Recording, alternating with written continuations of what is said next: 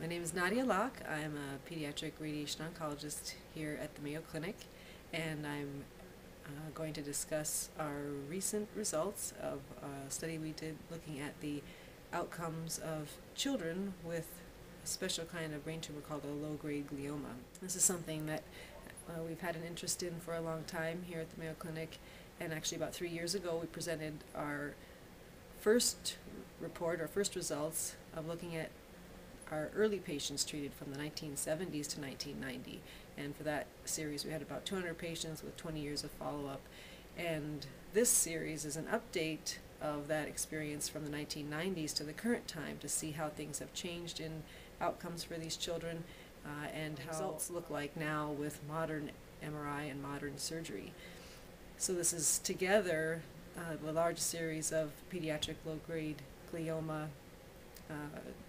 patients that have ever been looked at, and even this modern series is one of the larger series that have been published. And what we found is very good news, is that more patients are able to have a complete removal of their tumor, and that's really the most important thing for a chance of cure and long-term survival, is having an excellent neurosurgical resection resulting in removal of all known tumor. We call that a gross total resection. And that when that happens, greater than 90% of the children are surviving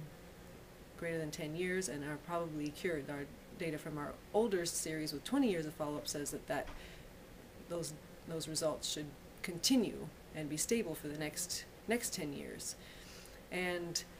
so there's more children that are able to have complete surgical removal, and we feel that that's probably because of better neurosurgical techniques and better imaging techniques that help guide the surgeons remove the tumors.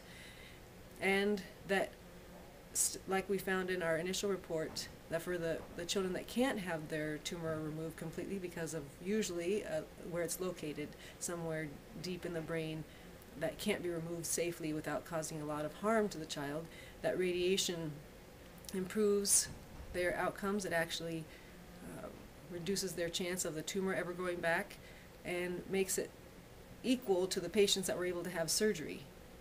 So for patients that couldn't have complete removal of their surgery, adding radiation to a less than complete surgery reduces their chance of the tumor progression, that's our word for tumor growing back, to the same as patients who had surgery alone. So also very reassuring that we have great treatment options for kids with this type of tumor, even if they can't have a complete surgery.